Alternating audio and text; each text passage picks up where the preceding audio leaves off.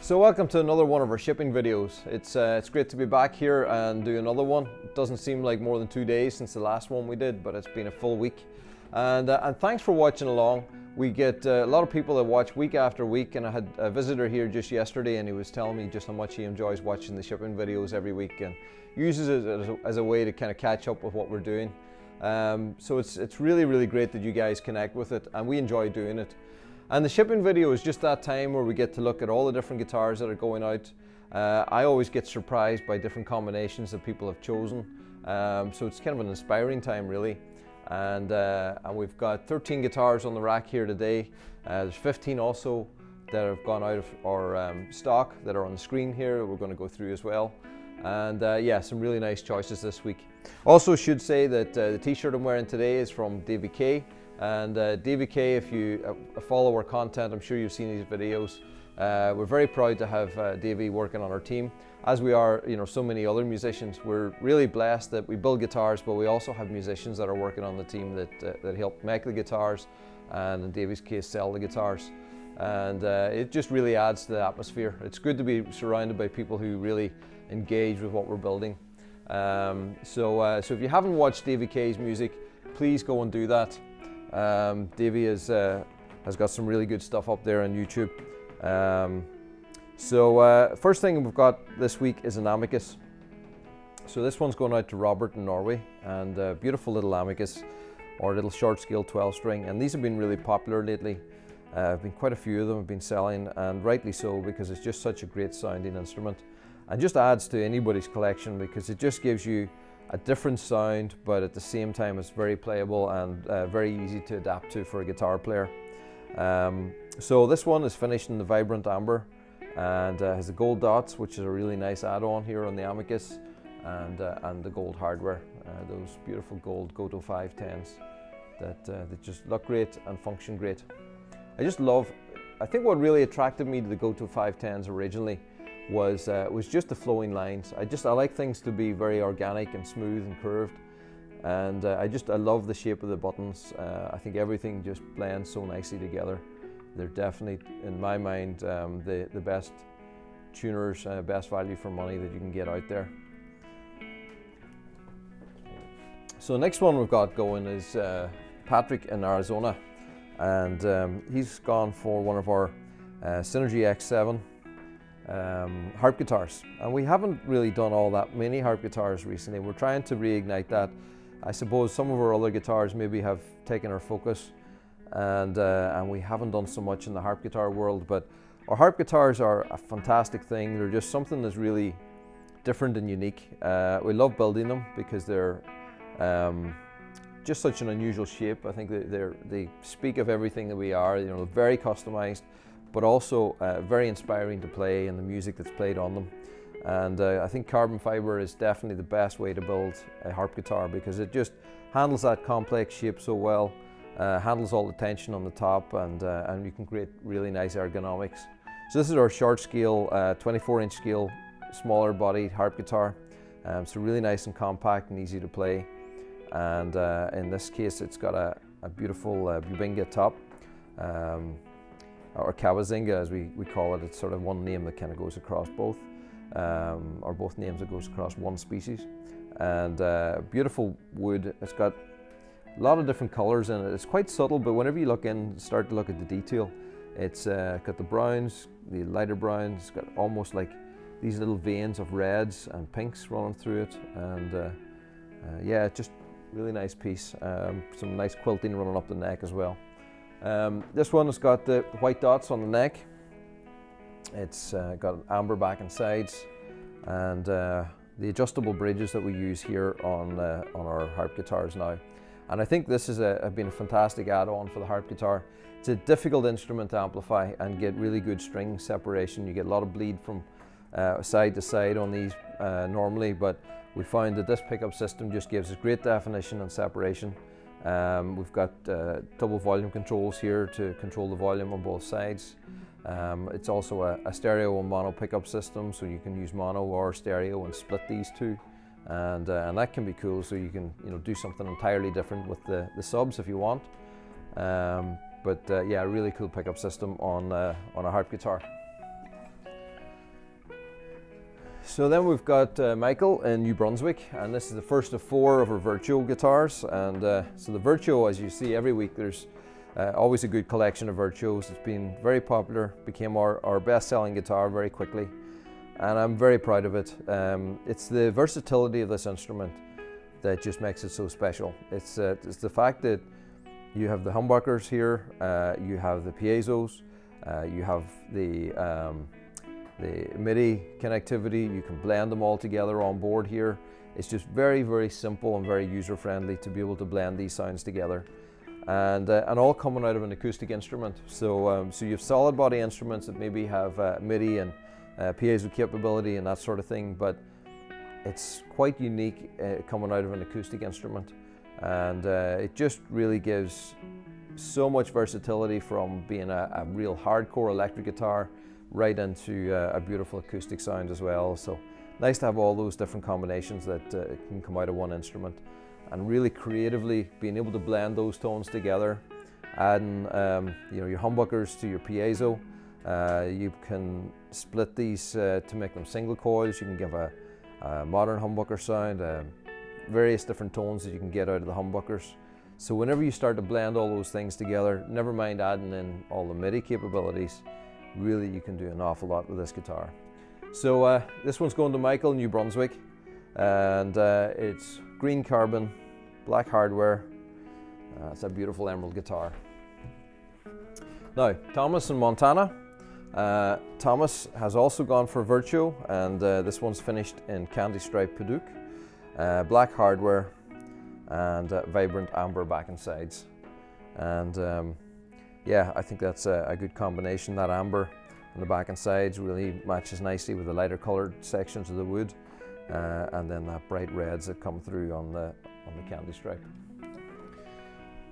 Then we've got one going out to my good friend John T in Derry, so he's not far away from here. So I just might hand deliver this one myself. So John T had a couple of other guitars, also finished in Pau Ferro, and we got this beautiful piece of Pau Ferro, put it on there for him, give him the Celtic vines running up the neck, and back and sides. We decided to go with vibrant red on the back and sides. So really contrasts beautifully with the top, and I think that guitar just pops beautifully. Black hardware, black tuners. So look forward to seeing you play this one. We'll get it into you in the next day or two. Then we've got Scott in Illinois, and this guitar is, we were just talking about it as we were setting up to do the video. Another one of those ones that kind of surprised me. When I go through our builder, there's so many different color combinations, it's hard to ever build the same thing twice. And I don't think I would have chosen black quilted maple with a vibrant blue back and sides, but I think it's a great choice. And it's just a matter of finding that right combination. I think it's just a really good contrast. I really like how it works. And then I think the perfect choice was the silver hardware. There's just something about it. It just pops. It's a very sharp guitar. The silver dots on the fretboard just blend nicely with that. Yeah, I think that looks lovely. So it's a good eye, Scott. Definitely like that guitar. Then Paul in Massachusetts. Paul has gone for the X10, and it's an X10 with Harborica. So Harborica has that really nice contrast, and Harborica goes perfectly with black carbon, and that is what he's chosen on the back and sides.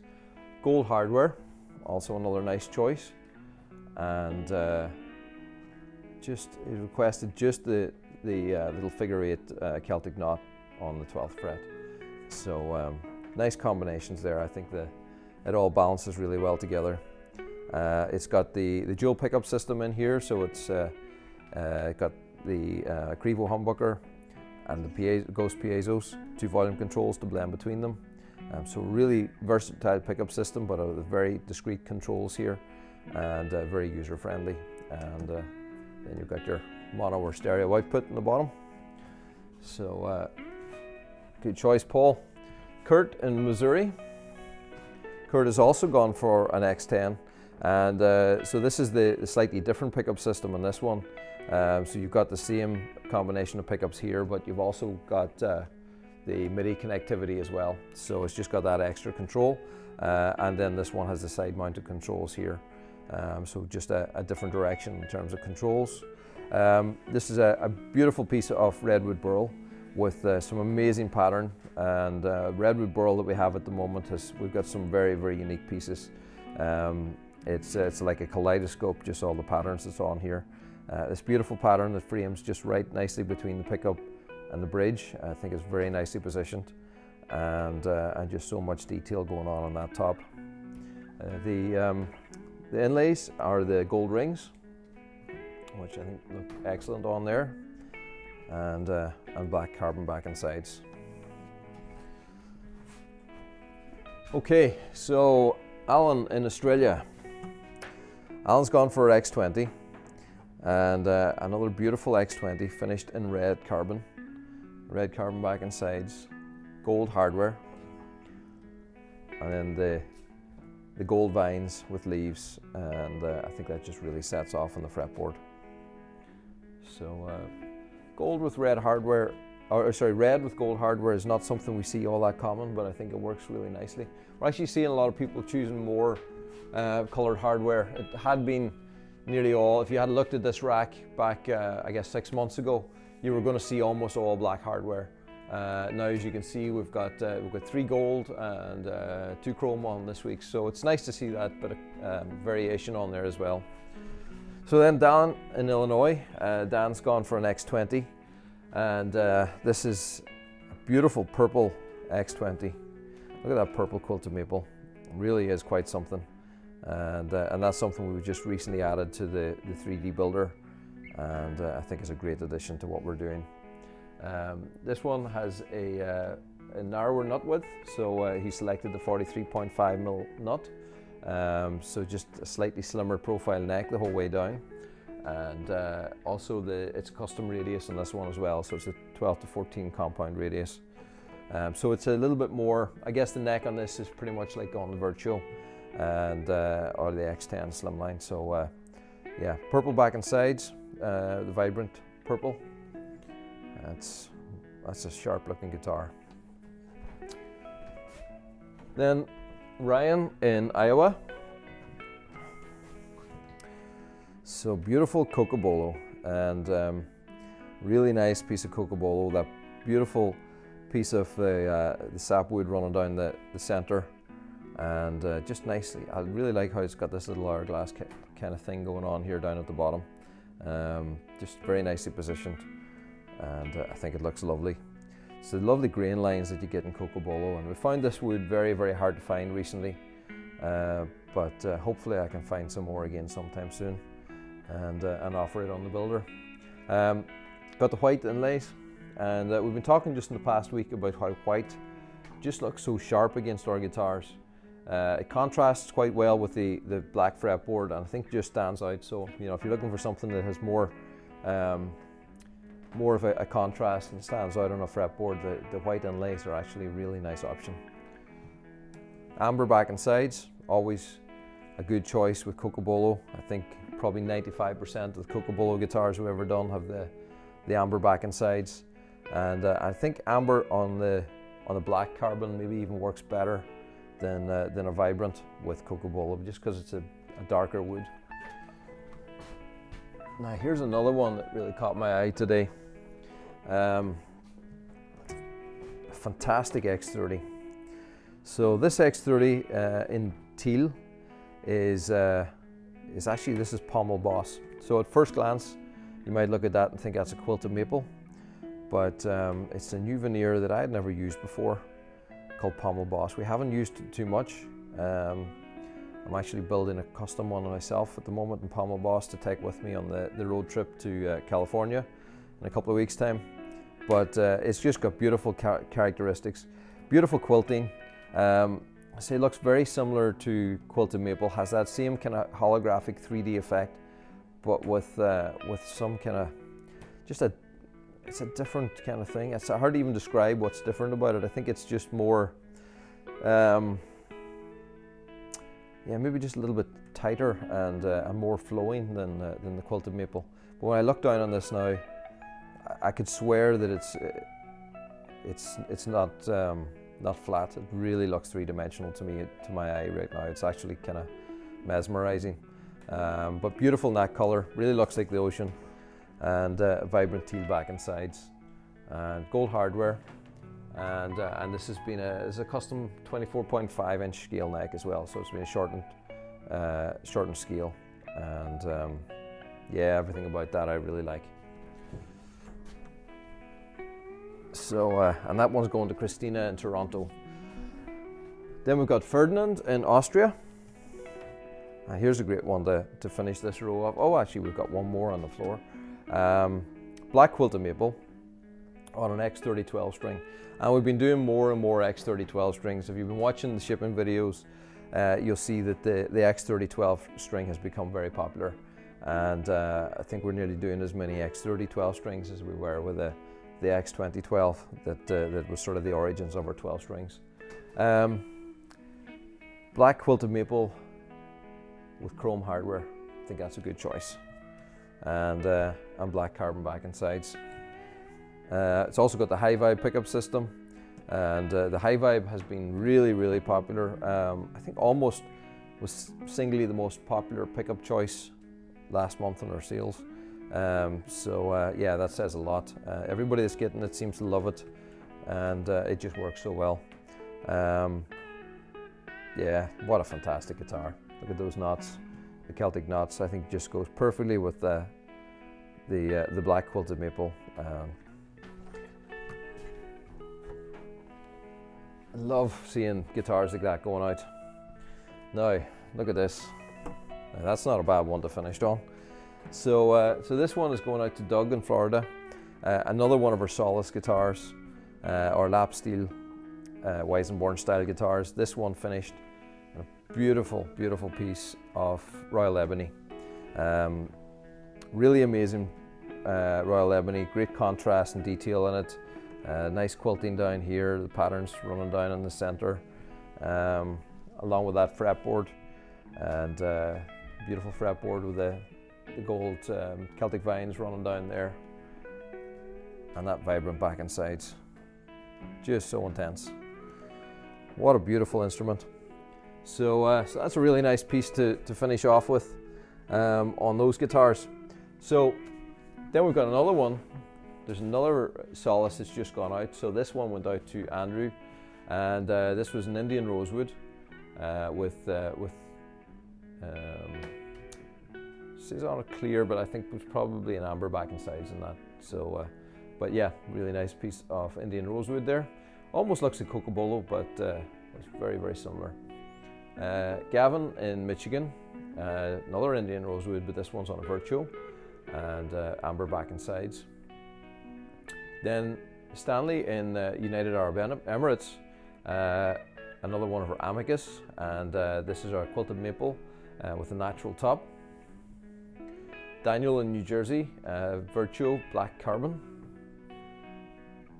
Holden in North Carolina, a Virtuo with red carbon. Then Kenneth in Canada, another Amicus, so I guess is that 4 Amicus this week, with black quilted maple. And Brad in California, Virtuo with red carbon. Edward in Australia, another Amicus here with green carbon. Bonifacio, I think it is, in Hawaii, Virtuo with blue vibrant weave. Jonathan in Missouri, X20 green in Harborica. Michael in Missouri, X20 blue quilted maple. Then we've got Cindy in California, and this is one of our beautiful pieces of redwood burl. We were talking earlier about the redwood burl with the great detail, and this is a nice example of it in this X10. Then Cynthia in Florida, an X7 12 string with candy stripe Paduk and red back and sides. Then we've got Glade in Arizona, and we've got candy stripe Paduk on a Virtuo. Then the last one is Joel in Minnesota, and this X20 finished in Harborica and with clear carbon back and sides. So great selection of guitars going out this week, and thanks for watching. Thanks for bearing with me. And you know, sometimes I feel like I'm going on long in describing all these guitars, but I think the feedback is that you enjoy just hearing all the specifications and that. And as always, if you have any questions, send them in, and we'll try and get the guys to get those questions to me, or we'll answer them just in the video or in the comments.